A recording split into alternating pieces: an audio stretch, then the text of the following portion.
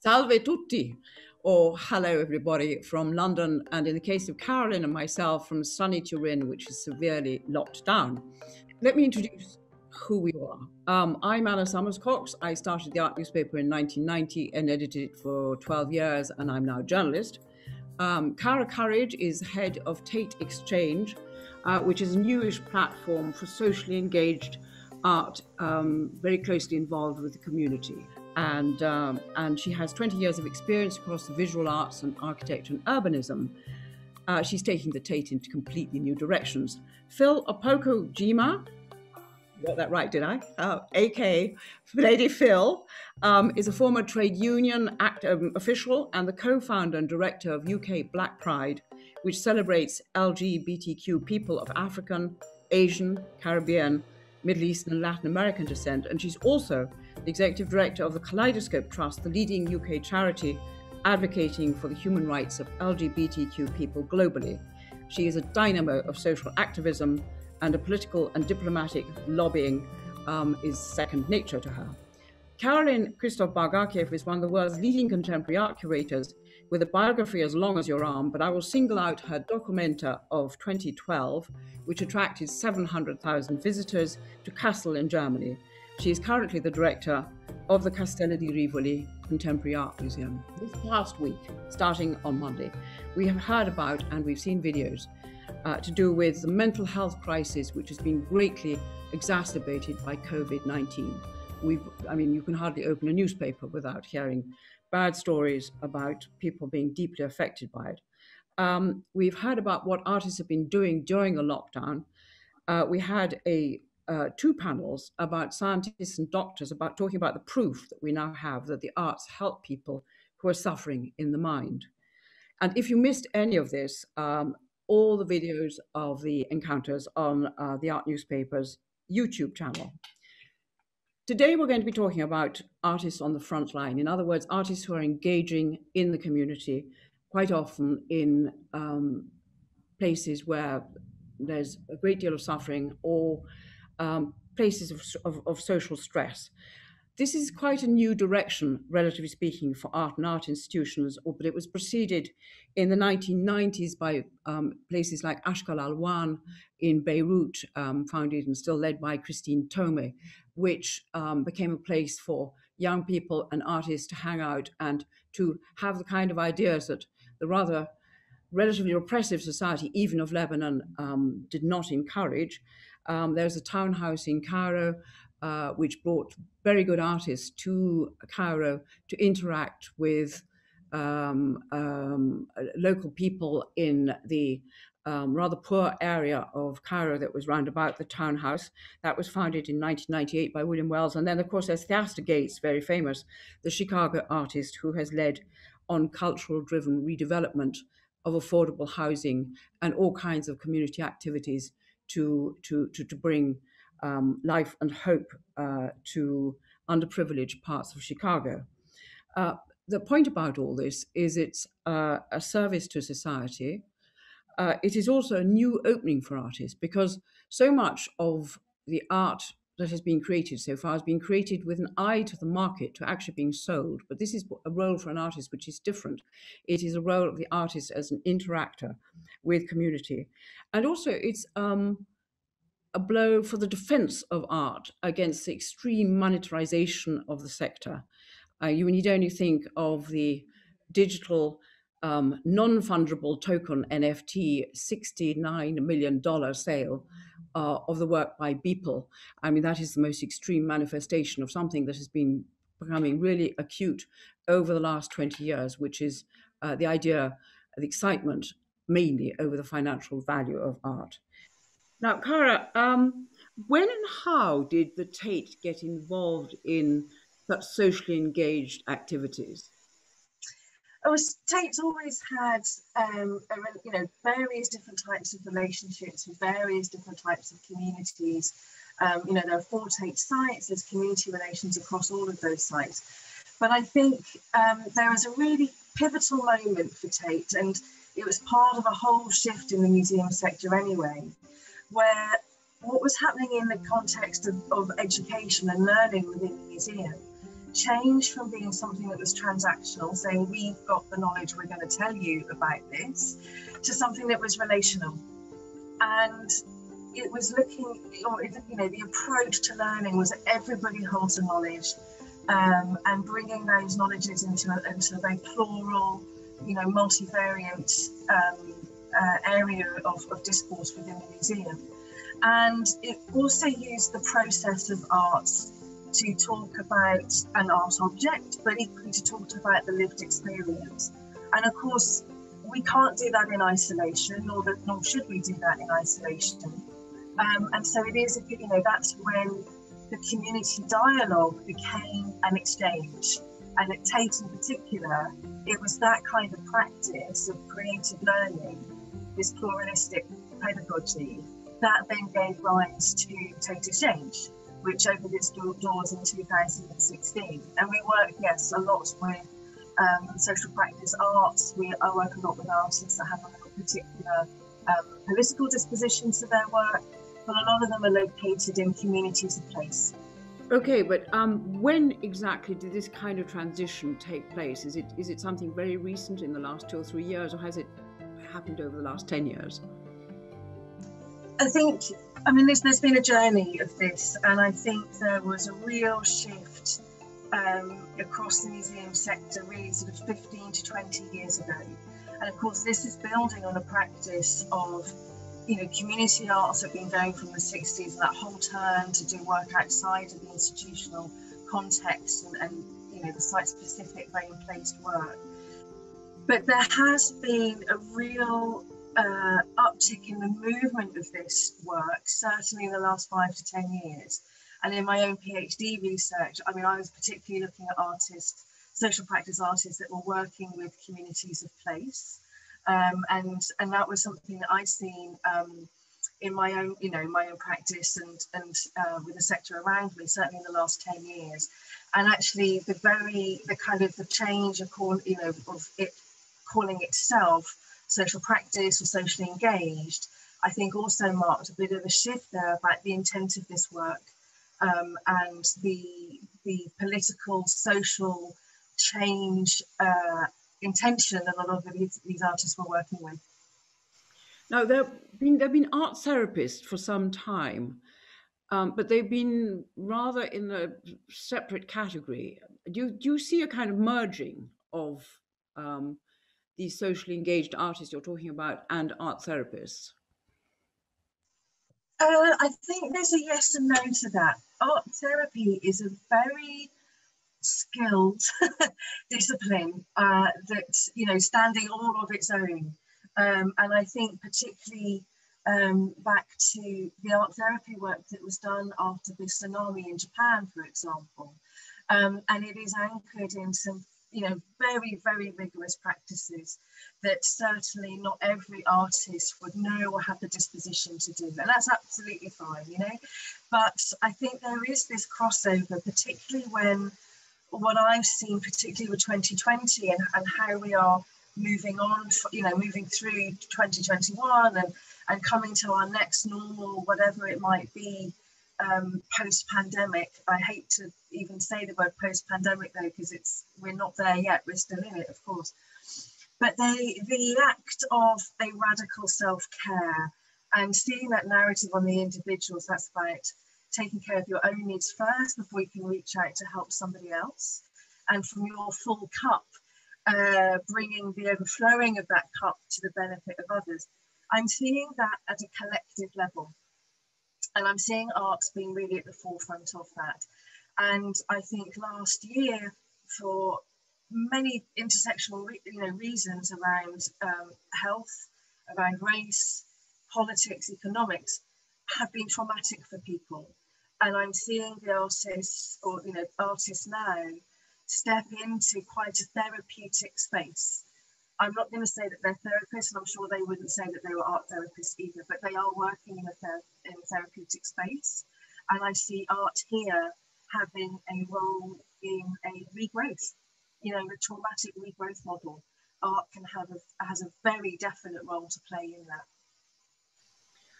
Could you give an example of a project that you have conducted in Tate Exchange? one of my favourites, I mean, we work with 60 partners, and of course, I love them like I would any child. I love them all equally, but there have been some moments on the Tate Exchange floor that have been so transformational. And one that comes to mind in particular was working with a group called Valleys Kids, and they come from the Welsh Valleys in the Rhondda, and an area of real socio-economic deprivation. It has been for generations. I come from a very similar background, and I could really see it when I was there. I could really understand the condition that they were coming from. And the youth club there that Valleys Kids kind of congregated around was closed due to essentially a lack of funding. And what that group did was bring all of the materials of that youth club, which had been closed, the materials are sort of spread across different houses and what have you. They brought it into Tate Exchange and they recreated their youth club there.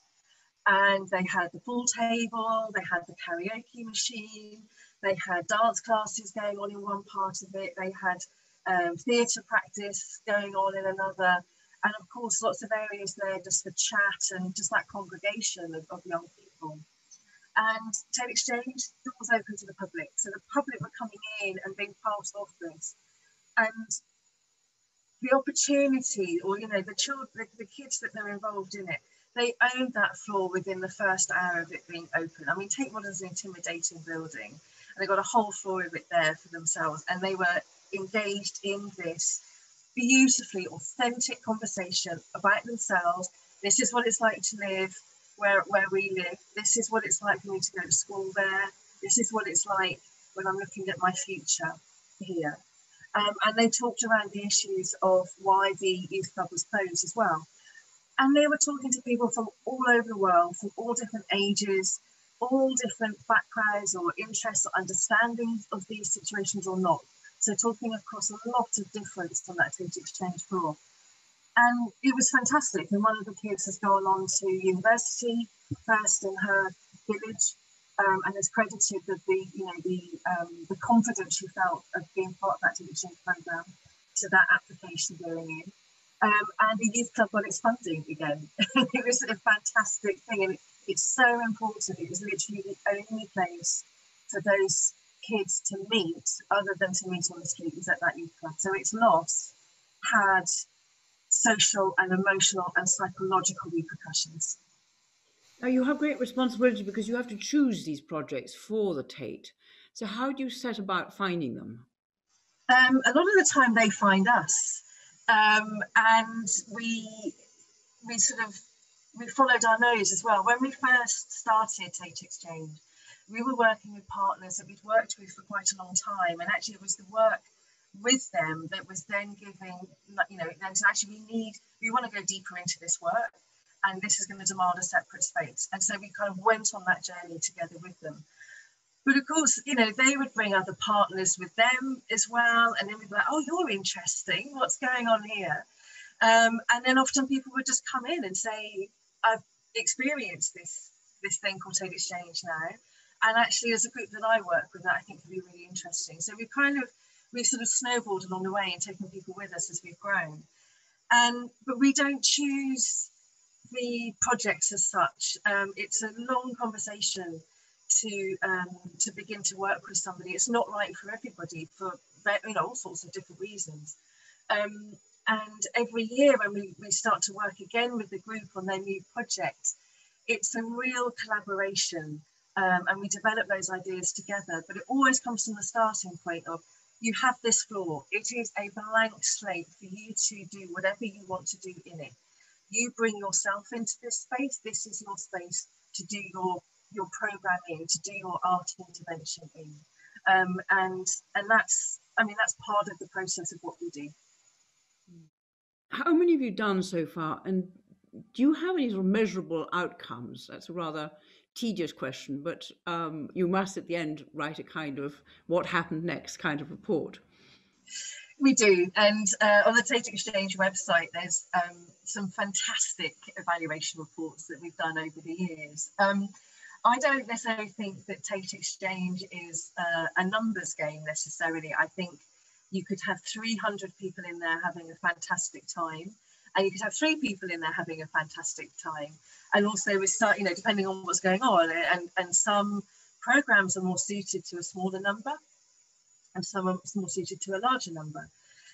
But since 2016, and obviously last year, our programming year through 2020 was slightly different, slightly affected by being closed from March 2020.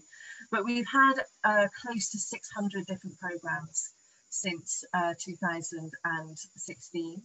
We had a audience target in our first year given to us of 80,000 through the year, and we'd reached that within the first 4 months. And those numbers have gone up and up and up. And I think the last full programming year, we had around 120,000 people come through the doors, which is fantastic. And of course, I want, you know, as many people to experience Tate Exchange as they possibly can.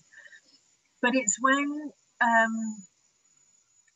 you see change happen, and that for me is the real marker of success. And it's hearing about how a Tate Exchange experience affected somebody in the moment, but also maybe 2 or 3 years later, that we know that we're doing good work, and we're obviously always striving to do better. It's, you know, Tate Modern, you can walk around the gallery and you may see yourself reflected in the artwork that is on display.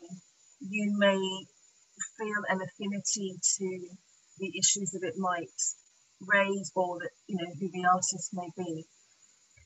And when you come into Tate Exchange, though, you have a voice.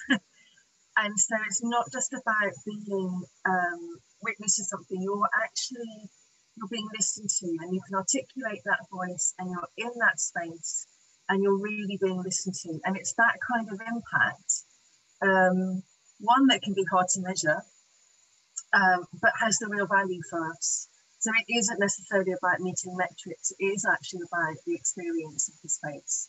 And yeah, that for us is our marker of success. Could you imagine something where people from the Tate went out to parts of Britain to take the experience with them, or rather to make the space where the experience could happen? Yes and no to that, actually. I think there's something really powerful in having that space in the museum. And one of the big reasons why our partners work with us is because it's, you know, them taking up space in Tate, and the history and, you know, the cultural context that comes with a global art brand, you know, such as Tate. That's a really powerful thing to take up that space. And I would never want that not to happen. And I think it's also very easy for Tate to go into any neighbourhood and go, "Hi, we're Tate, come and work with us." And people probably say yes. And I actually think, no, is that really right for us to do? But I think what is right for us as Tate Exchange to be doing is to be, certainly now in this last year, talking to our partners and saying, how can we be of service to you? This space has not been possible for people to be in for the last year. So that taking up space in that way has been impossible. But how else can people take that space? And we've done an amazing project with Lady Phyll and UK Black Pride, which was an example of that, but happening in a digital space. And that conversation is constantly evolving, and it's a pragmatic concern as much as anything else. It would be very difficult for that group from Rwanda, for example, to come into London again for all sorts of reasons to do with capacity and safety and travel and so on. So how can we still be working with them? How can we be a service to them where they are? And I've talked to, you know, colleagues from across the world, and they're really interested in Tate Exchange, and doing a Tate Exchange where they are. And the key to their success will be making it relevant to them, coming up with a model that works for them and their partners. So in that sense, as soon as Tate Exchange leaves the space, it's no longer that Tate Exchange. It has to become something else. Cara, thank you very much indeed. Thank you. Lady Phyll, You have experience, I mean, you're a formidable activist. Could you tell us how you set about giving a voice to the voiceless, and how do you help people, for example, overcoming shame or the incapacity to speak? Firstly, thank you so much for allowing me to be here in this virtual space. I really wish that we could meet in person and, break bread and come together. So Anna, your question's really quite poignant at a time like this where we're in a pandemic, lockdown is here, and you talk about the voice for those who have been voiceless. So for many of us as Black and brown, queer people, LGBT, that's lesbian, gay, bisexual, transgender, we have experienced socially distancing for so long. But what's difficult is the physical distancing, the ability to come together and really speak up about what our concerns are, what our hopes are, what our dreams are, what our aspirations are. And for those of us who are in, I would say, very trying or challenging or difficult situations, it is the responsibility for those who have created platforms to be able to leverage that and amplify the challenges that face our communities. So I guess how I've given voice to the voiceless, and I don't want to just say it's me in particular, is by really identifying the trends in our communities, seeing things like whether it's from Windrush to COVID and how it disproportionately impacts Black and brown communities, whether it's the homophobia or Islamophobia that one has had to endure, whether it's about the structures which are systemically and structurally racist, that we try our best to really give ourselves a platform to shape our own narrative and tell our own story. Because when you think about marginalized, vulnerable, and excluded people, they don't necessarily have the access to the platforms such as media. The media doesn't tell our stories in a light that is positive. It is almost damaging. So I guess UK Black Pride has been the vehicle that has allowed us to really give rise to our chosen family, bringing them together collectively in a place that is safe and also brave, and showcasing our art, showcasing our talent, showcasing our beings in a way that is not done in any other place. And it's done through also an intersectional and intergenerational lens and focus that really is about inclusion and belonging and bringing people together. And when you create a place that is about belonging, safety, and bravery, you will find that people start to speak up. You will find that there are more things that we have in common than we don't. You will find that those shared commonalities, the dynamics, the difference is ever so positive, empowering, and allows you to build what is the collective movement of UK Black Pride. And that's how we create voice, and that's how we advocate for change. Do you provide a hub that people come to spontaneously, or do you actually reach out? We have our annual festival, which takes place every year, and that's in June or July.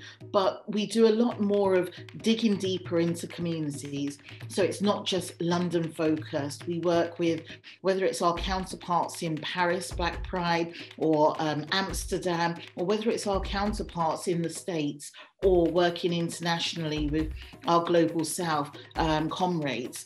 But we provide, I would say, on a monthly basis, on a weekly basis, safe spaces, whether it's online, to be able to discuss what is going on in their region, in their area.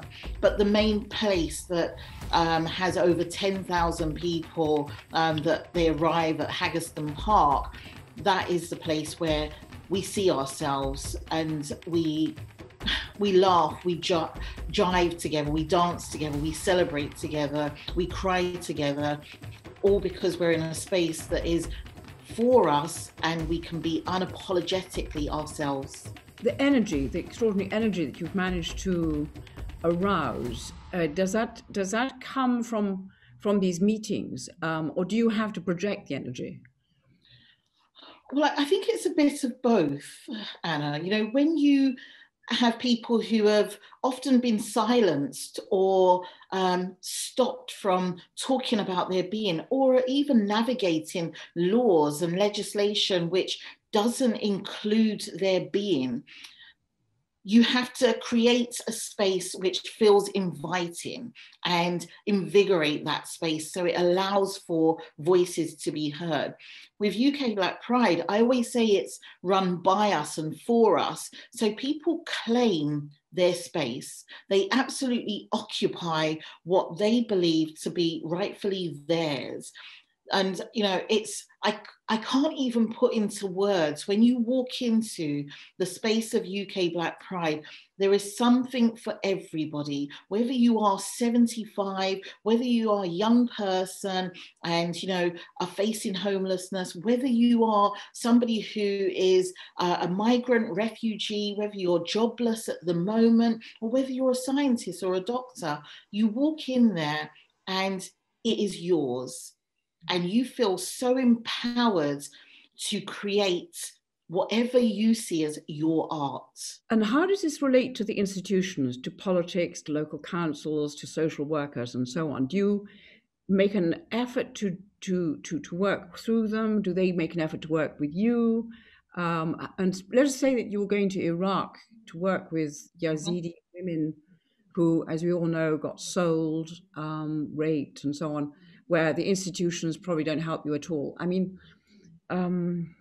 what advice would you give to artists who are coming from the local population to how to first approach these ladies? Look, there's also Kaleidoscope Trust, and I guess how we work in Kaleidoscope Trust, which is the leading LGBT human rights charity that works in the Commonwealth, we try to make sure that if this is about movement building, capacity building, strengthening civil society, then you've got to be able to look at how you change hearts and minds on the ground, but at the same time, move through the corridors of power, so to speak. So that will be about engaging with diplomats, high commissioners, parliamentarians, and other such people that hold decision-making power and influence, to be able to really highlight this is the cause and this is what happens when you do not engage or value your civil society. So the Yazidi women that we're talking about, they deserve their rights. In fact, deserve is too loose. They should be demanding their rights and they should get it and require it. But it takes work, and that doesn't happen overnight. It is about mobilizing for that change, but doing it in a way that is collective, making sure you can find allies. And, you know, the word allies to me is a little bit subjective, but there's a number of different ways that we approach our work. And with our allyship, whether it is in government or whether it's, you know, churches or other institutions, we have to explain the nuances of our communities and why our space and our beings should be valued, respected, and afforded the same access that anybody else receives. Phyll, thank you very much indeed. That was a very good human account of what you do. Carolyn, I want to come on to you. There are so many things that we could talk about. You did something very radical with Documenta, which, in case people don't know about Documenta, happens every 4 years, and it is probably the most important contemporary art event in the world because it takes so long to prepare. It's more important, really, than the Venice Biennale. And the curators, it always has one curator. Carolyn was that curator in 2012. As I say, 700,000 people came. Now, you did something quite radical. You took Documenta to Afghanistan, also to other places in the Middle East, but let's focus on Afghanistan. What made you do that? Thank you very much for your invitation and for being here, all of you listening to this. What made me do that, and it was a very, very complicated decision to come to, was that Documenta itself had been born out of the conflicts of World War II. And therefore, when at the end of that war in 1948, people started to think about how to heal society in Europe, in particular because it's a European-centered exhibition, the idea of a contemporary art exhibition somewhere near the border between Eastern and Western Germany seemed the best idea. And therefore, I was thinking about how many conflict zones there were in the world at the time of my starting to work on the Kassel project, and how to somehow transport the Documenta away from being an exhibition of the highlights of contemporary art, according to a certain number of curators, you know, a sort of touristic exhibition, periodic exhibition of international high art, back to pulling it back to having a very strong, let's say, social role in terms of the role of art in healing societies, in healing individuals and in healing societies. Now, we know that art has been used as a form of psychological and social therapy in the West, actually since the 1700s and the 1800s, with occupational therapy, which had a strong development with the trauma victims of World War I. But we also know that for thousands of years, the therapeutic effects of art were well known. Examples are many examples of shamanistic art in Amerindian societies, or also the use of storytelling as a medicine in India as a therapy for various illnesses, the telling of certain stories according to which illness you have and the effect that that had on actual physical well-being. With all of this in mind, the history of art therapy in mind, and the history of Documenta and Kassel having been gone through a process of post-war conflict resolution reconstruction, also through the therapeutic effects of art, we did a number of things that balanced what was going on in Germany with what was going on in the venue that you mentioned, which is the Kabul and Bamiyan venues of the exhibition. So while in Kassel, we were healing the environment and healing unresolved past conflicts, cultural conflicts, such as the genocide of the indigenous populations of the Americas, through acts that are symbolic, but also real. For example, the planting of a black Cherokee apple tree in the gardens of the Documenta. In the picture, you see me doing that actually with Jimmy Durham, and the tree growing, and the tree is there today. This was harking back to Joseph Beuys's 7,000 Oaks, but of course it's harking forward to a world where the environment is less damaged and biodiversity is growing, and the black Cherokee apple tree is well on its feet. We were doing things in Kassel ranging from that to a hypnotic center where the artist Marcus Latins was, he hypnotized 17,000 people during the Documenta one by one to resolve certain problems that each individually would have, or projects like Pedro Reyes' Sanatorium, again, harking back to the idea of an art installation being an actual clinic for psychotherapy through the relationship with objects, and people could enroll into that and spend a day at this art installation. The work in Kassel, in the gardens of Kassel, had its counterpoints with the seminars and projects going on in Afghanistan, actually since 2 years prior to the opening of the exhibition in Kassel. It was done actually very confidentially and very publicly, but publicly in Afghanistan. So we then told the story after the fact and brought many of the artists to Kassel, so there was an exchange. But some of the problems in a war-torn area are those of culture itself, and the healing of individuals and people who are traumatized both physically because of maiming of the bodies, during the war and during the Taliban period, but also psychologically, is determined by the fact of needing to deal with the destructions of one's civilization. So one of the most devastating things that are done in war is the destruction of the symbolic realm, which takes apart the morale of people. And therefore, what needed to be healed was at once the culture and the individual psychological cases. So culture meant restoring, for example, with the artist Mariam Ghani, restoring the Afghan film, whole entire archive that had been saved and partly destroyed during the Taliban period.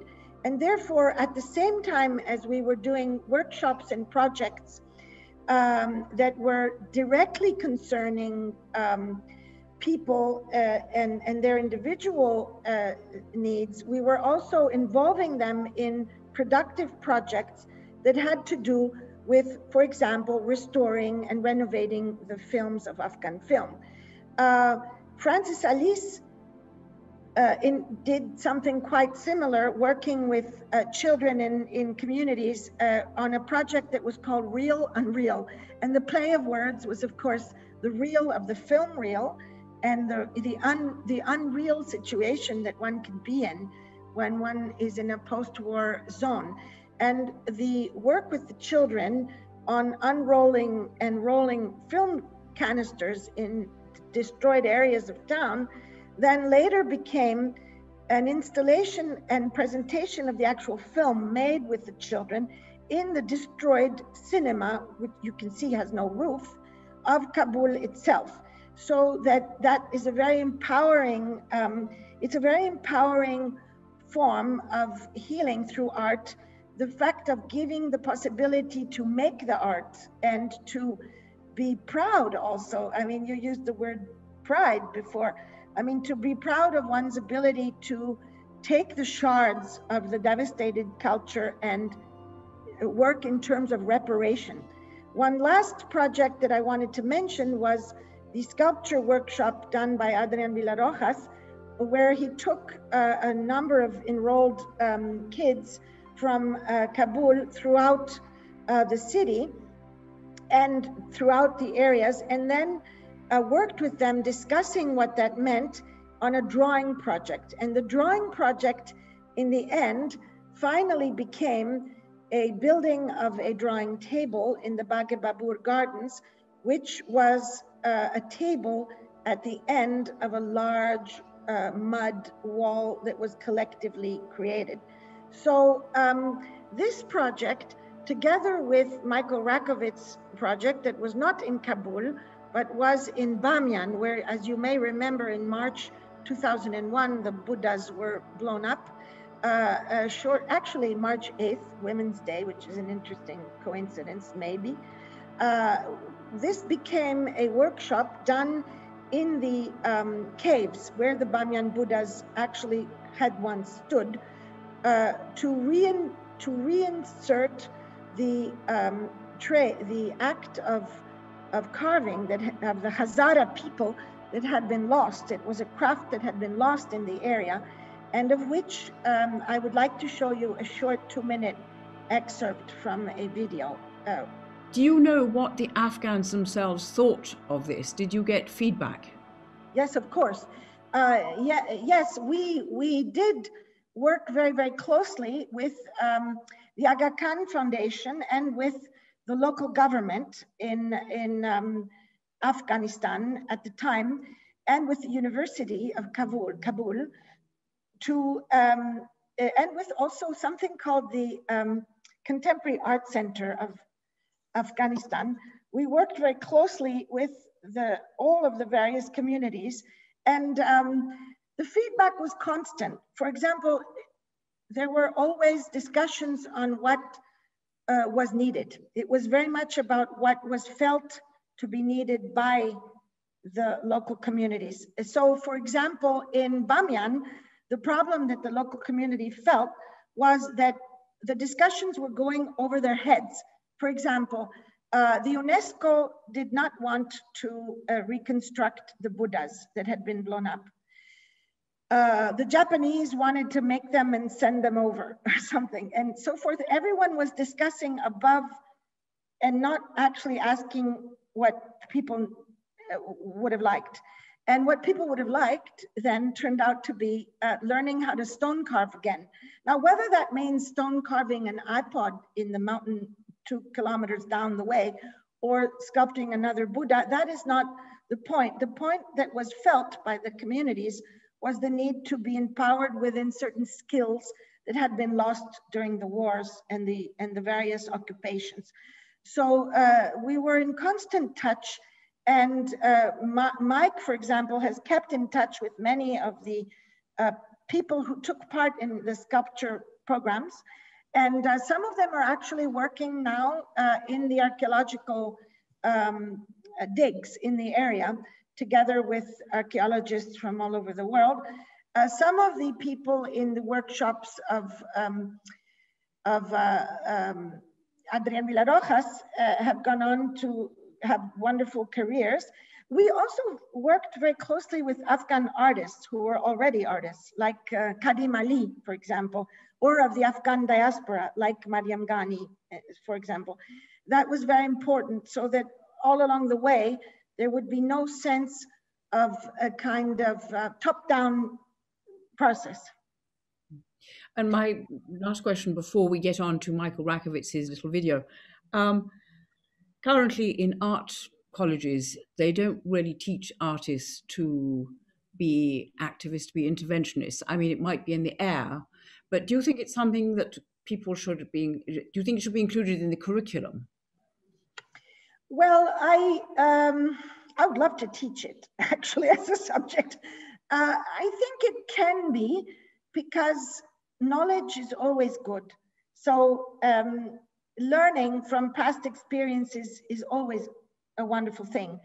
At the same time, what I've noticed throughout my whole 30 or 40-year career as a so-called curator or maker of exhibitions, Kunstausstellungmacher, they say in Germany, is that you can't, in art, there's something called creativity. And creativity comes from not necessarily repeating what was already done. It comes from also mistakes. Sometimes the most fantastic things come from mistakes. Whereas, so the avenue of, say, artificial intelligence and AI takes us towards a statistics-based society where there are less and less mistakes, and a predicted society. But we all know that then we're stuck with tons of biases in the databases that are used for the developing the AI and so forth. And so we tend towards societies that are homogenized. What humans, or for that matter, birds or mushrooms or trees or plants or not many non-human species, tend to innovate through mistakes. So I'm not a Darwinian. I'm more of a different, if I have to use a metaphor, which is in the history of science, I believe in co-evolution. So I'm closer to Lynn Margulis' thinking. And co-evolution as opposed to competition entangled with mistakes and errors are fundamental. So sometimes I think the projects that have brought the most benefit to communities or to individuals in the notion of art and therapy, art and healing, don't necessarily come from something that you can learn at the university. I don't know if that's true also of medical doctors. It may well be. I mean, there's a part that needs to be learned at college, university, and then there's a part that maybe has something to do with each singular individual's background, memories, childhood, readings, or what they're eating that day and so forth. So I don't know if anything can be taught, and at the same time, I think everything can be taught. Very good answer. I thought it was very good follow on from what Phyll had to say. Shall we see the little video by Michael Rakowitz now? I think we can just close off with this short 2-minute excerpt from a documentary video about the project in Afghanistan that Michael Rakovitz made. And what you will see is the workshop in the empty caves where the Bamiyan Buddhas once were standing, a workshop which he organized with the Afghan sculptor Abbas Al-Haddad and with a number of young Hazara kids from the Bamiyan region who wanted to learn how to sculpt a craft, an ancient craft that had been lost during the decades of war.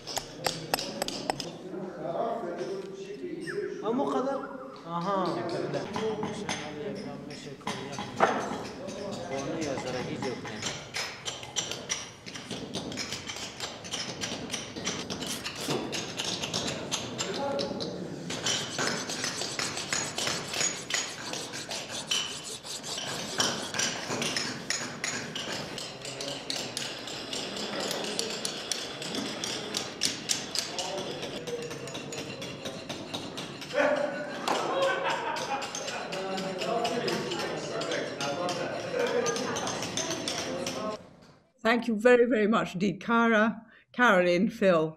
I was quite inspired by that, I must say, and I hope that you, the audience, were too. And let's all meet again someday in the flesh. Thank you very much, Cara, Carolyn, and Phyll, and to the whole team, and to all the many speakers over this week who have contributed to what I think has been quite a radical step forward in the approach towards the arts. As I said, anything you've missed, you can see on the Art Newspaper's YouTube channel. Goodbye, everybody, and thank you very much for being with us.